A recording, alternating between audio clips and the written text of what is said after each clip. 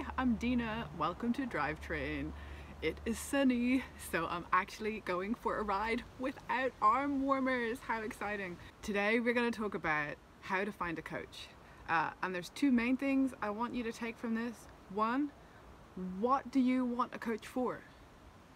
And two, what kind of coach suits who you are? Because you're a person. You're not a petri dish. Not that I think you are, but I'm just saying, you are not a petri dish. Hi, I'm back. I promise I did go for the ride, but it was way too windy, so we are recording in like a little alcove in a secret garden somewhere in Ireland. And I'm here to remind you of the 2 points I said 2 seconds ago, as far as you're concerned, which are: one, you need to know firstly why you actually want a coach. That is your true north in business terms, kind of. Once you've worked that out, then you need to know what are the qualities that you need in a coach. What is she talking about? Qualities of a coach. Well, I think you can kind of boil it down to a few buckets. So first one, expertise and knowledge, hard skills. Can they actually back up your training with an understanding of the science and the skills? Because actually it's not just science, it's also technique, it's also pacing, it's also strategy, blah blah blah blah blah blah.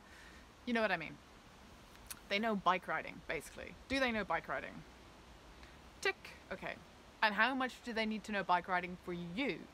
Because that's a good question. It'll vary depending on what your goal is. Second thing, soft skills.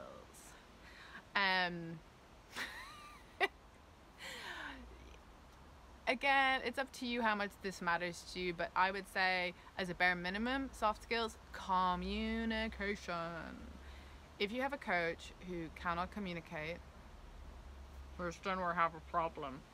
Problematic, I would suggest, especially if you're dealing with online or remote coaching, or indeed, whatever version of cycling coaching you have. But I figure most coaches aren't out with you riding all the time, so you need some sort of way of communicating how you're actually getting on, and just your power data will not cut it for sure.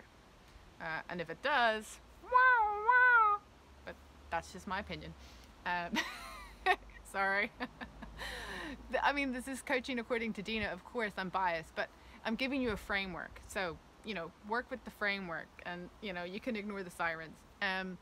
So you've got skills, hard skills, you've got soft skills, and within that, communication, boom, boom, boom, really important. Sorry, I'm on my hunkers. Oh yes, the third thing, bespoke. How bespoke does your training need to be to you? Because it might not need to, but you might want it to be quite focused on, you, who you are, what you can do when you're available. And if life happens, you want a coach to be able to recognize that and adapt your training to it. You might not need that though, and that's fine, but know how important that is to you, and then you can use that to gauge whether or not a coach is right for you. And the most important thing, number 4, the coffee / beer / bike ride / first date, maybe. Test. No, you don't need to date your coach, but you need to know if it's important for you to be able to go on a bike ride with your coach, or go for beer or coffee, or whatever it is. Just like, do you want to be able to chat to that person and hang out with them? You might not, and then that's fine, but again, you need to know that, right? So once you've nailed your 4 things roughly, or whatever it is, then only then can you go out and search for coaches that might fit the bill. And you might find a unicorn coach who fits all of the things that you want to within your price range, and you might not, which is why it's important to also prioritize between the non-negotiables and the nice to haves. I like to help people. I find this kind of stuff interesting. So if you want to have a chat about just like coaching and how to find a coach, feel free to get in touch. Or, you know, just make use of